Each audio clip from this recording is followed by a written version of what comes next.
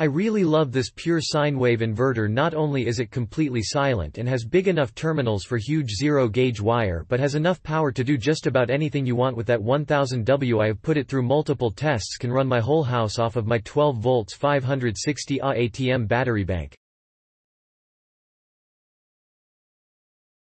I have even used it with lithium iron phosphate, LiFePO4, batteries to run a 1200W microwave for a whole minute, and it did get pretty warm for that heavy of a test. Let it put it down with no problem.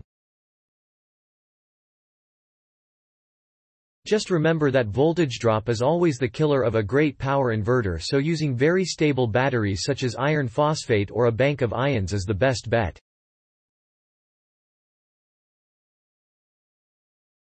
I highly recommend this inverter to anyone that does not need over a 1000W constant.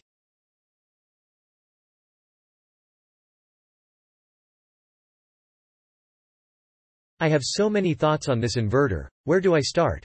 I paid $138.99 in December 2019. First off, it does work, and yes, it puts out the clean pure sine wave power.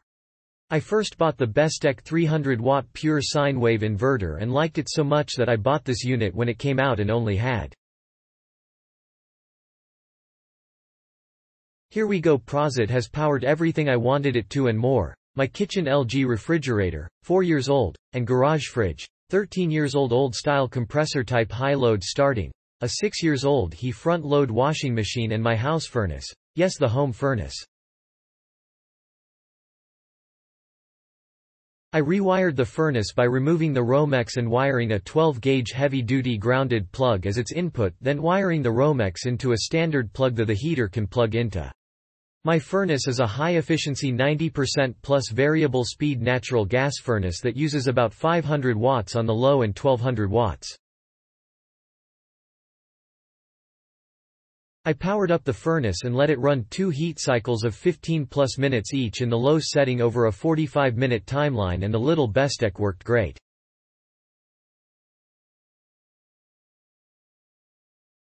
The inverter's fan would vary its speed with the load, but I never even felt hot air came out. USB ports have power with the unit powered off, but of course hooked up to a battery. Battery power input listed on the front does seem real accurate. The output wattage also seems to read correctly according. Beefier than their next model down. This seemed a better purchase in the long run. I wish there was a way to incorporate mounting tabs without spoiling the potential portability with the handle on top. Click link in description for more reviews.